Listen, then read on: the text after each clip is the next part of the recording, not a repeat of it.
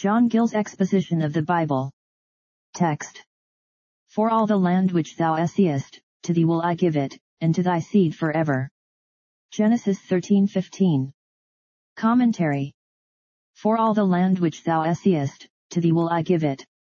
Not only so much of it as his eye could reach, but all of it, as far as it went, which way soever he looked, and this he gave him to sojourn in now where he pleased, and for his posterity to dwell in hereafter, he gave him the title to it now, and to them the possession of it for future times. And to thy seed forever.